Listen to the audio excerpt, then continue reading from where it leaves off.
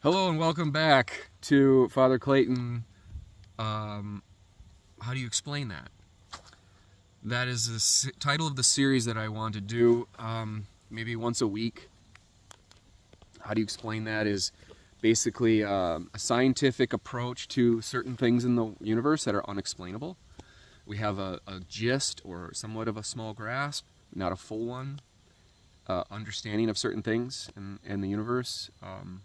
Those things fascinate my imagination, really push it to the envelope, and personally help me discover new thoughts, discover new theories about certain things, how things come about. And so, yeah. So I want to talk about the moon. Most people don't realize that the moon is just really, really a rare thing we have. It's really too big to even be this close to us. None of the other moons in the solar system, Saturn and Jupiter's moons, there are many, like almost 100 plus, and any other planets, none of them come close to the size and the closeness of our moon.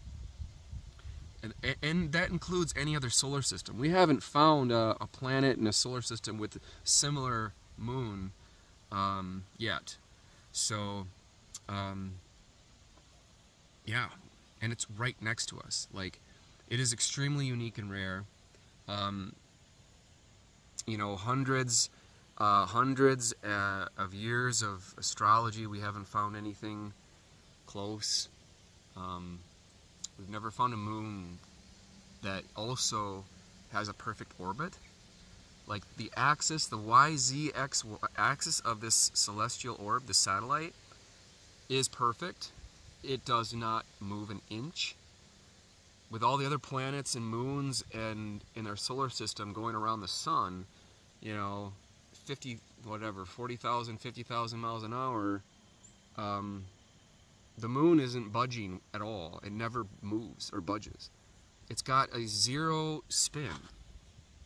Zero spin. Normally, if there's anything even remotely close, maybe 1% spin, maybe 0.08% spin. You know, it's like 99.5% or even 99.9% no spin, but it still has a tiny, tiny spin. Like Newton's laws, however the moon formed with the Earth in the early years, 5 billion years in the solar system, it's not budged, and nobody can explain that. And I'm always fascinated that the fact that the moon always is the same. No matter where you are on the planet, the moon looks the same. So I had a girlfriend in Germany for a couple of years.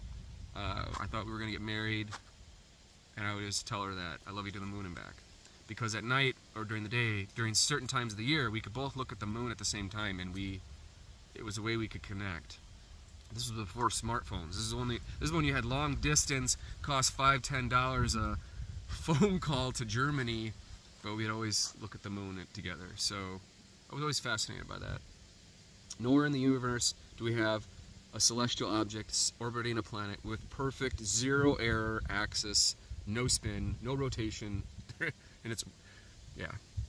A lot of people point to the fact that, you know, it also has a perfect size between the sun and the third planet from the sun, which is Earth.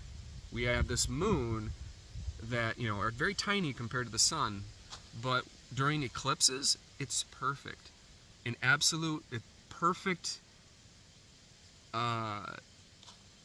diameter, size. It's 400 to 1 ratio, and it completely blocks out perfectly, not too much, not too little, the sun from the Earth. And so if it's any bigger or smaller, there wouldn't be an eclipse. You know, it wouldn't be seen as we see. It is an eclipse. Otherwise it'd be a block. The moon is in front of the sun, and it's, you know, let's say it's 200 to 1. That means 50% of the light would be blocked, give or take, and we would probably barely recognize it. You couldn't even still stare at the sun. So it would just go around the moon. It would just disappear, just like other planets. You know, they pass through the sun, and they're not perfectly sized to give it a perfect eclipse. but our moon is. How do you explain that? Any bigger, it would block out the sun completely, and it wouldn't be an eclipse, it would be a blackout.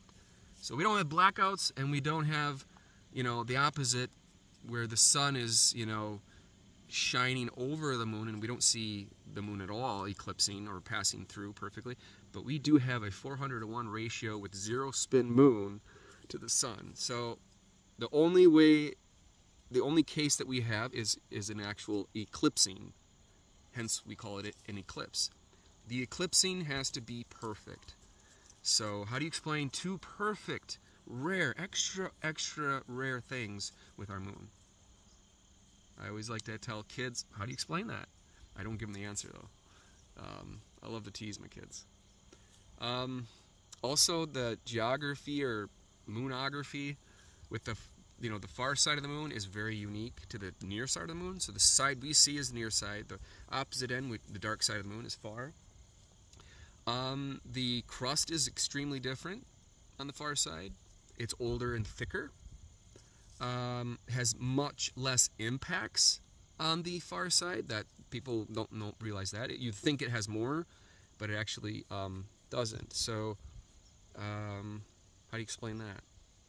You'd think it'd be opposite, that there would be impacts, more impacts on the far side of the moon than the near, but there are more impacts on the near side of the moon. How do you explain those near misses? Some scientists, NASA scientists, whoever, you know, have even, you know, suggested that it would make more sense that the near side would be on the far side and the far side would be on the near side, considering the geography of the moon. Moonography, whatever you call it. Satellite, celestialography, yeah. Yeah, it's the entire moon structure and orbit and size. None of it makes sense. Those are three points of science that cannot be explained. People see the moon every day and they don't even know that these are three unique things about the moon. Its perfect orbit, its perfect size to the sun, between the moon and the Earth and the sun for eclipsing, and the fact that it's the near and far side is what it is. So there's a lot of mystery there. Yeah. You would think that some force would nudge it in our solar system. You would think that the near side makes more sense that it's on the far side. How do you explain its size? How do you explain where it came from? There's no spin. Some argue it would make more sense if the moon wasn't there. That one struck me when I heard that from a scientist. It wasn't Neil deGrasse, but it was someone similar. It was like the guy from Britain. Really nice guy. Oh, what's his name? I love listening to him. There's a British guy from Oxford. He's a physicist. He talks really funny. Well, not funny, but he talks like a nerd. Like, he could have been an Isaac Newton kind of guy. It's on the tip of my tongue. But he did a lot of videos. I watched a lot of those videos, like DVDs back in the day. So HD Blu-ray stuff. So, yeah. Some argue it makes more sense that the moon wouldn't be there.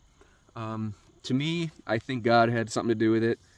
The tides, how the tides work and the ocean works, is entirely dependent on the moon. How animals react, behaviors associated with the moon cycle. As a hunter and a fisherman, you watch those moon cycles and the activity is always, not all the time, but most of the time, there's more action. I go hunting with the high peaks of moon phases, and so forth. I end with that. I'm going to continue doing these videos. How do you explain that? To get people to think. It's a way for me to enjoy the challenge and well, just the quest for knowledge. I'm always learning. Every day I read, every single day I read different subjects I enjoy, from history to science, geopolitics,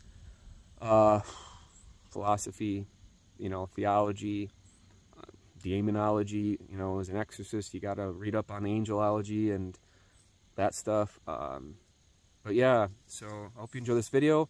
And when you see the moon, ask yourself, how did it get there? How does it not have a spin at all? How is it the perfect size? And how do you explain its makeup?